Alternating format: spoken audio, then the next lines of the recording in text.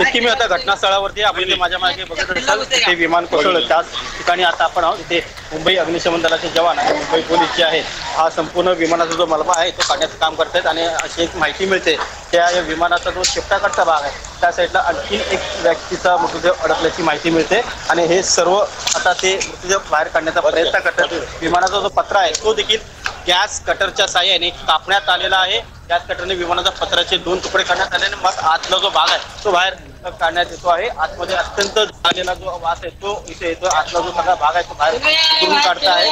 आतमध्ये कोणी खातरजमा केली जाते। त्याचबरोबर हा जो विमानाचा ढिगारा आहे त्या ढिगाऱ्याखाली कोणी अडकलंय का सर्वसामान्य नागरिक इथला घाटकोपरमधला ते देखील तपासून बघितलं जात आहे। अग्निशमन दलाचे जवान जे आहेत संपूर्ण विमान जे आहे ते आतून तो ढिगारा आहे तो बाहेर काढतात।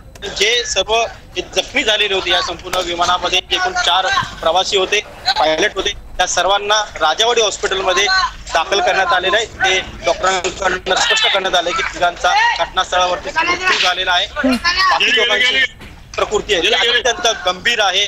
जळालेल्या अवस्थेमध्ये सगळे मृतदेह आलेले आहेत। तिथून त्यांना राजावाडीला घेऊन जाण्यासाठी देखील खूप मोठ्या प्रमाणात अडचण निर्माण झाली होता आणि ट्रॅफिक देखील खूप जाम होतं। त्यामुळे पोलिसांना इथून मृतदेह बाहेर घेऊन जाण्यासाठी खूप मोठ्या अडचणीचा सामना करावा लागला।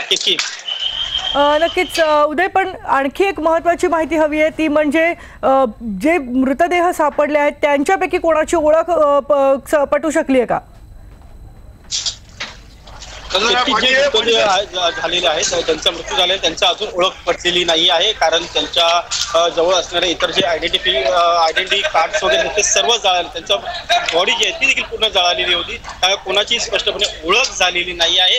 हे ट्रॅफिक कंट्रोल करणं हे जे सर्व लोक जे होते ते कोण होते त्यांची माहिती थोड्याच वेळात जाहीर केली जाईल अशी माहिती हे ट्रॅफिक कंट्रोलने दिलेली आहे। मात्र हे जे विमान होतं ते जुहू एअरपोर्टवरनं टेक ऑफ केलं होतं आणि ते पुन्हा लँडिंगसाठी येत होतं आणि त्याच वेळेला नेमकं हे विमान आहे त्याला अपघात झालेला आहे। अपघाताच्या वेळेला इथे पाऊस देखील मोठ्या प्रमाणात पडत होता। नेमकं त्यांचे नेव्हिगेशन यंत्रणा फेल गेली का असा देखील कयास बांधला जात आहे कारण नेव्हिगेशन यंत्रणा फेल गेल्यामुळेच हे विमान इथे कोसळलं गेल्याची माहिती मिळते। मात्र जेव्हा या विमानाचा ब्लॅक बॉक्स जो आहे तो सापडेल त्या ब्लॅक बॉक्स मध्ये काय काय रेकॉर्डिंग झालेलं आहे शेवटपर्यंतचं कुठला तांत्रिक बिघाड झाला होता का पायलटला कुठलीही सूचना मिळाली नव्हती का हे जे काही प्रमुख कारण आहेत ते सर्व या ब्लॅक बॉक्स मधूनच उघडू शकणार आहेत। मुळात बॉक्स जो आहे तो इथेच आहे, कुठे हरवलेला नाहीये।